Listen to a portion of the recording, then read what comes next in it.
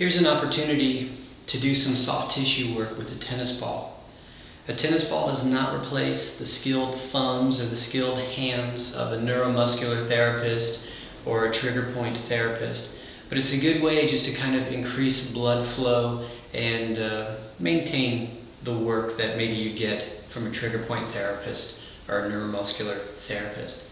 Take the tennis ball and try to stay on the muscles. So basically, I'm going to try to stay on this muscle here. I may explore the muscle that goes next to the spine, etc.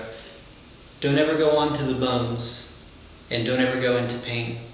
So this hand kind of holds the tennis ball in place. I'm leaning into it gently, and that's it. I'm just kind of rolling over the muscles. It takes a little bit of practice. If I find a tender spot, I breathe through it. If it's too much pain, I can back away from the wall. If I need a little more pressure, I can lean into the wall.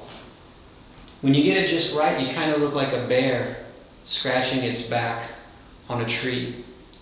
So I'm not pressing so hard that I'm immobile. You can bend your legs and get into different shapes and stuff. And that's soft tissue work with the tennis ball.